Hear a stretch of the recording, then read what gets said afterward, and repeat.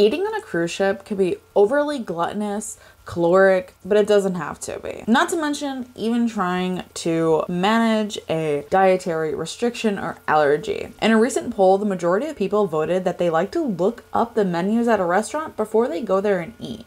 And I guess I really shouldn't be too surprised that this is such a common occurrence, as I share what I eat when I'm cruising from the menus and pictures and in my cruise vlogs. Well, in today's video, we're going to outline some of the latest technology that allows you to indulge in some of Carnival Cruise Line's food throughout their entire ship. Hello friends, it's Alana from Travel the World A to Z. If you're new here, welcome, and be sure to subscribe, as I love to share all types of travel and cruise content with you.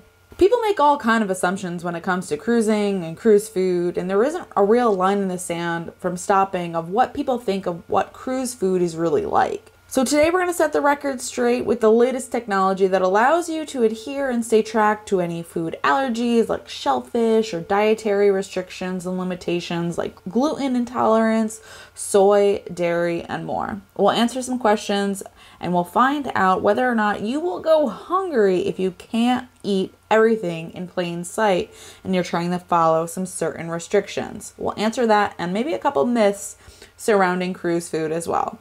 We'll find out that it's pretty helpful to know what you can and you can't eat in a venue throughout a ship, like the Steakhouse or Rudy's Sea Grill or any other venue, even like the Lido, the Seafood Shack, or Street Eats. We'll be able to better manage some options. First myth here is that there are no healthy options on a cruise. We're going to bust that myth, as most menus offer plant-based options and they're clearly marked with V's for vegetarian and also vegan options.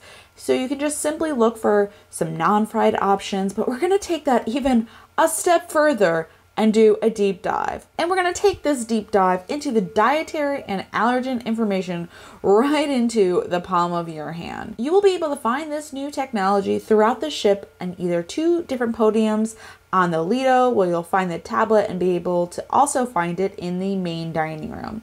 So don't worry if you're not technology savvy, there's a hostess at both locations that can help you guide you through the app. So let's put this new technology to work, shall we? First up is a barbecue favorite, Pig and Anchor. Right at the beginning of exploring any new restaurant on a ship, you're given the option allergens or intolerances that you might have. So for this restaurant, we played the scenario that we have a gluten and shellfish intolerance. Let's see what we can eat, shall we? Now the search results populate, showing that all the items that would be unsafe to eat. All the burgers and pulled pork sandwiches are served with bread. That is why these menu items are coming up in the color red. Now, if we run this search again and take out the gluten restriction, we can see all the options that are safe to eat and that are going to show up in the color green, telling us it is safe to eat. One thing I found incredibly fun to see was your ability to modify a menu item. Perhaps you are allergic to tomatoes, but many items have them as toppings, which make it not part of the compound ingredients in a menu item, so you can request it to be taken off. And in this scenario, that menu item would show up the color orange, so you know that you would have to request it with it off. And just to clarify, you aren't ordering through this app, you're just looking at the menu items. Next up, let's put this into action here. Let's try it in a new restaurant. We're gonna see the menu for bonsai sushi.